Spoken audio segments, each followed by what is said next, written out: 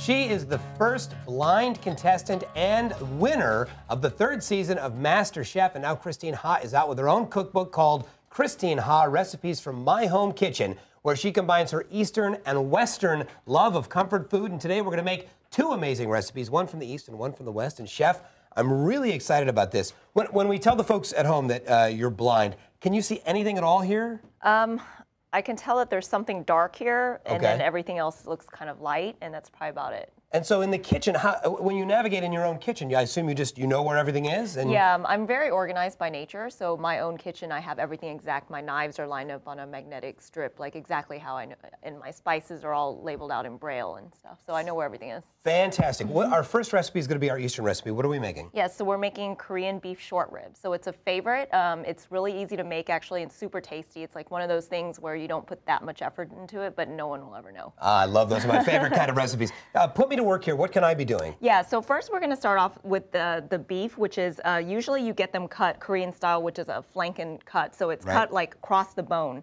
But if you can't find it like that at the grocery store, it's not easy for you to get that. You can just use any sort of beef ribs or whatever, because this marinade will taste great with any sort of beef. So, first we're going to put that beef into the... They go into the bag? Yes, the Ziploc bag, because we're going to marinate it. These are beautiful pieces of beef here. Wow. So we're going to do the marinade. So this is the soy sauce. All right. And then we're going to put in some, I believe this is garlic. Yes, it is. And I would imagine your nose suddenly becomes your most important sense here in the kitchen, right? Yes, and taste. Then here is extra light olive oil. And then this is sesame oil. Yeah.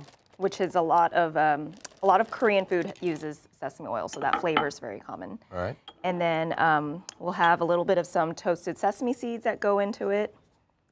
And then this is scallions that are cut up, and then that'll be the marinade. Wow.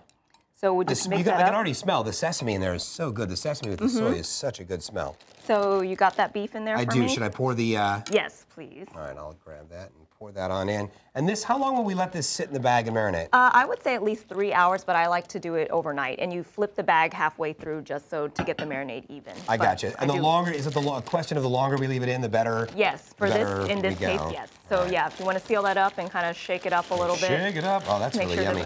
So normally I would do this. I'd throw it in the fridge. Yes. And then 3 hours to 24 hours later, I'm good. And what I have is this, which is this beautiful plate of marinated ribs. So then after it's marinated, you take it out, and then you would just grill it. So got a grill pan there. Yes.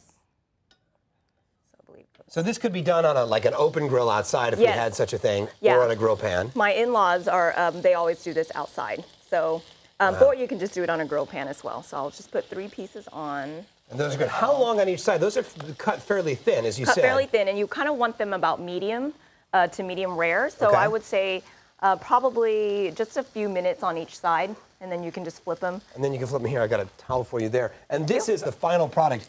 What would you pair this with? What would you? So usually you would eat it with rice, and then like short grain rice, and then also with kimchi, which is fermented cabbage. And it sounds kind of strange, but you know, when you eat something that's meat and kind of sweet and savory, you like something pickled, right? So that goes excellent together. And that would cut it, and that's what we've got here in our bowl. It looks so good. Okay, we're gonna take a break. You can find this recipe on our website, bettertv.com. And coming up a little bit later, Christine is going to make dessert. I've never even heard of brown butter ice cream, but that is what we're making.